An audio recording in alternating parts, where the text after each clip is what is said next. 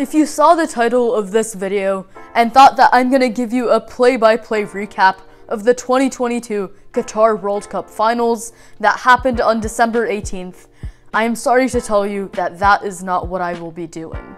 Because number one, it will take forever to walk through the entire nail-biting game that went all the way to the final penalty shootouts, in which Argentina defeated France. And number two, it is far more important to recognize those who made this nail-biting game and the matches that preceded it possible in the first place.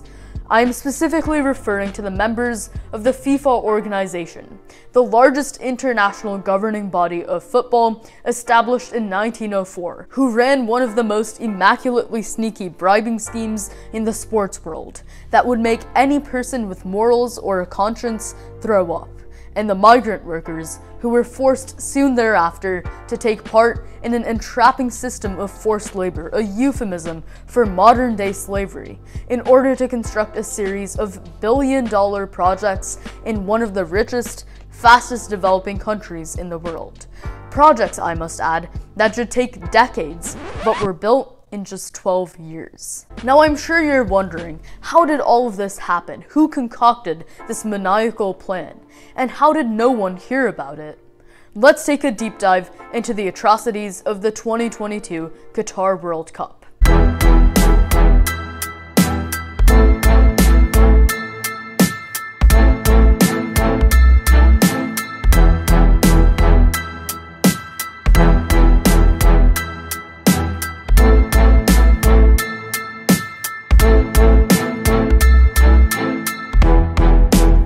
Our unfortunate story begins in 1964 when FIFA made its most corrupt move yet. Now don't get me wrong, FIFA officials had already dipped their toes in the world of bribery, but by removing a major check and balance from the larger FIFA organization and restricting all voting rights to a smaller group was a complete nosedive. When there was a massive boost in member countries of FIFA, the organization decided to divide the countries up into 6 confederations.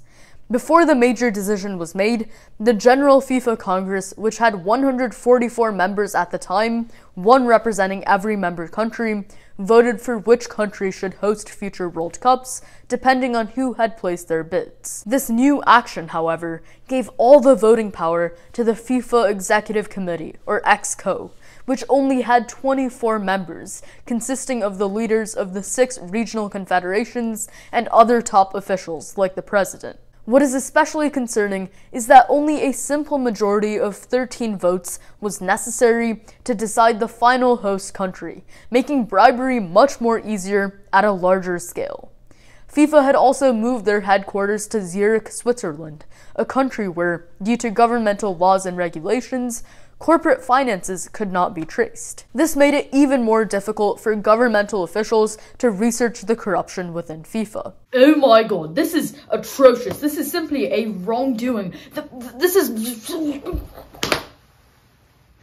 And if you thought this is crazy, like Benny, please don't pass out yet, because it only gets scarier and more blood-boiling. After the 1964 decision, corruption was rampant from many members, and the practice became deeply rooted in FIFA's culture. The bids to host the 2006 World Cup, however, marked a whole new milestone for this ignoble organization. After FIFA began seeking hosts outside of South America and Europe, where most World Cups had been hosted until then, many more countries submitted their bids. In fact, a gargantuan total of 5 countries showed great interest in hosting the 2006 World Cup: England, Germany, Brazil, Morocco, and South Africa. With this high-stakes competition came many more additions to what it takes to earn the EXCO members' votes. Within the span of the bidding war that lasted 2 years, the countries spent millions of dollars on PR events, plans for new stadiums, and more reliable transportation infrastructure. Through this, FIFA unintentionally created a public bidding system in which countries had to constantly seek approval from the general public and EXCO members, giving the richest countries a simple opportunity to bribe their way to victory in this bidding war. It also caused the politicization of football and led to FIFA meddling in public policy. But most importantly, it revealed the beginning of a new era of bribing.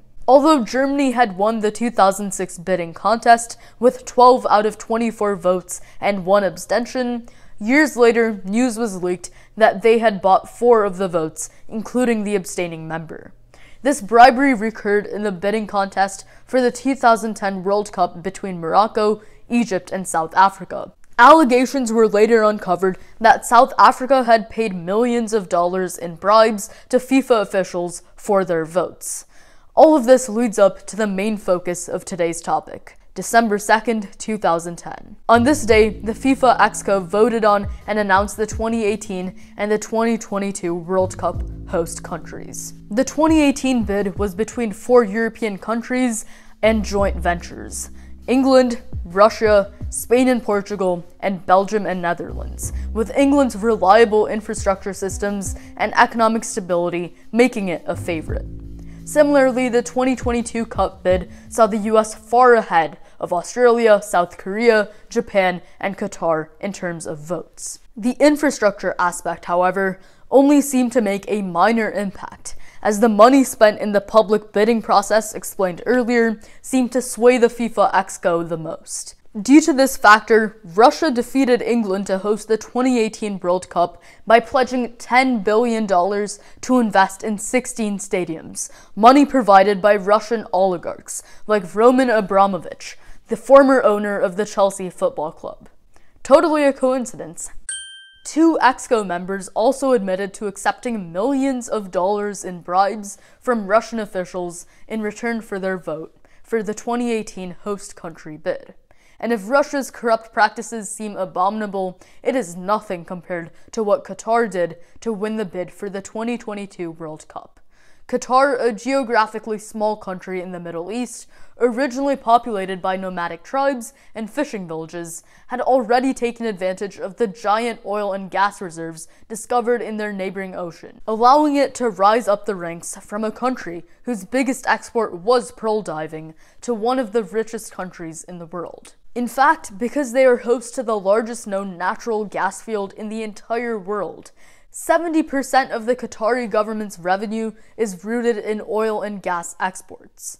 Over the past few decades, the country has gone through a series of major reformations, with the prime example being their capital, Doha. The city started out as a small fishing port, but later became a city flourishing with extravagant displays of wealth. However, this growth is not expected to sustain much longer as countries start turning towards renewable sources of energy, and many of their neighboring countries imposed blockades on Qatar in 2017 to cut off trade and travel, which cost them millions of dollars. In order to ensure that these factors don't hinder Qatar's economic growth and to diversify their economy, the government has begun involving the country into areas of soft power, and in this case, sports. By establishing Qatar's status as a prominent member of the sports world, they have strengthened relations with more powerful countries in the West, further expanding their influence. Ostensibly, in the last 18 years, Qatar has hosted 20 major sporting events,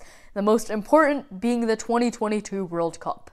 Now that we understand why the small, seemingly insignificant country needs so much influence for their economy, the rest is easy.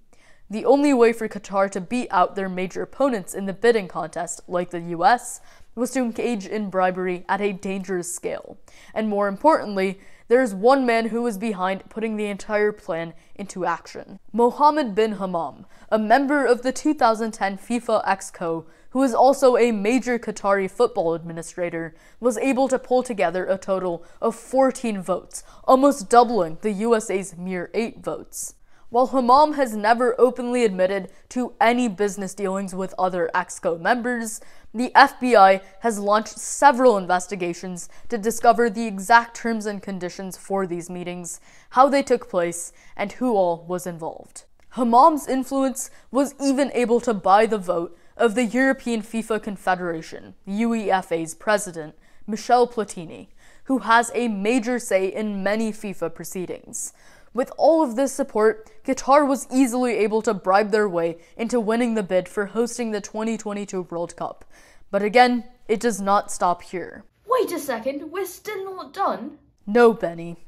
You better hold on to your hats, because this is where a series of even worse events occur, and the victims are migrant workers. Once FIFA awarded Qatar the rights to host the 2022 World Cup on December 2nd, 2010, after multiple occurrences of bribery, the country had to fulfill their promise of making it the most lavish FIFA tournament ever, at a staggering total of $200 billion. Qatar was able to afford this due to their possession of the largest oil and gas reserves in the world. But money was not the problem. It was the labor. And somehow it was able to deliver this promise, building 8 stadiums, dozens of hotels, many new transportation lines, and even a whole new tourist-centered city, all in just 12 years. As experts started diving deeper into this development phenomenon, the answer as to how they did it became clear. Migrant workers from all over their neighboring regions, like South Asia and East Africa. These people were the best type of employees, as they were low paid and could easily be manipulated due to the large distance from their homeland. Ever since FIFA announced the winner of the hosting bid, Qatar has brought in so many workers that they now make up 80% of the total Qatar population. Now you might be wondering why these migrant workers would ever want to sign up for a job that would cause so much harm to them and their families. Researchers have dubbed this plan to recruit migrant workers as the Qatar Trap, consisting of 6 parts that make the offer seem somewhat enticing, but is inherently exploitative. It begins with a recruitment fee, in which the potential candidates had to pay money to Qatar in order to just get recruited as a pawn. As they already paid the money, they would have a negative incentive to leave. This leads us to the next section of the trap, because these workers cannot afford to dip into their savings for these costly fees, so loaning from the bank is their only option, leaving their family in even more debt and forcing the workers to continue to work and pay off those debts. Upon arriving at Qatar, the workers get their passports taken away to ensure that they don't leave, and are forced to sign documents written in Arabic which they cannot read. And lastly, during the actual construction process, reports of worker conditions show that they're verbally abused by their bosses and are forced to work at dangerous sites, all while in the sweltering Qatar heat, with an average of 99 degrees Fahrenheit during the summer. Also, cases of wage theft have been reported, in which the project managers refuse to pay their workers until extreme work hours are accomplished. All of these portions of the Qatar Trap have coalesced to form one massive corporate-minded juggernaut who conveniently forgets about the basic rights that humans should receive and only focuses on maximizing profits and global rankings, leading to far too many injuries and even deaths.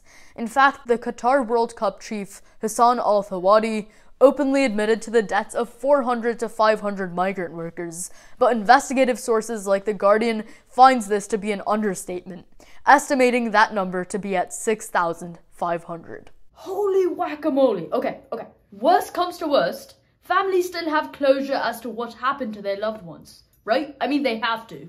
Apparently they don't, Benny, because Qatar doesn't want the world to know what these poor migrant workers are going through. They list the cause of death as a vague heart failure. But that's how all of us die. My heart stopped, George Washington's heart stopped, Tommy Jefferson's heart stopped. We need more specifics. Exactly. But if the Qatari government gave those specifics, then their atrocities would be exposed. Hence why the cause of death for 69% of those who died were listed as just natural causes. However, the unfortunate circle of life will continue. Now that the 2022 World Cup has ended in classic Hollywood film manner, with an entertaining finals, Alvarez, here's McAllister, Di Maria is the spare man, and how Di Maria, glorious goal! Lionel Messi's retirement from future World Cups, Toda Argentina y nada, somos campeones del mundo. and ardent fans from all over the world expressing their emotions for media attention. A lot of excitement is just a misunderstanding. You can see the sheer joy of celebration. It's a triumph that the Argentina national team has been sorry. We've been waiting for more than 36 years. Qatar got exactly what it wanted. millions of tourists, and an honorable place on the international stage. While there were some reforms that almost destroyed FIFA afterwards, like Exco members getting banned and arrested, then FIFA president Sepp Blatter resigning in disgrace, and returning the vote for World Cup host back to the General FIFA Congress, the problem is that bribery occurred in the modern day right in front of our eyes, and Russia and Qatar will get away from these allegations. And it's not just the bribery.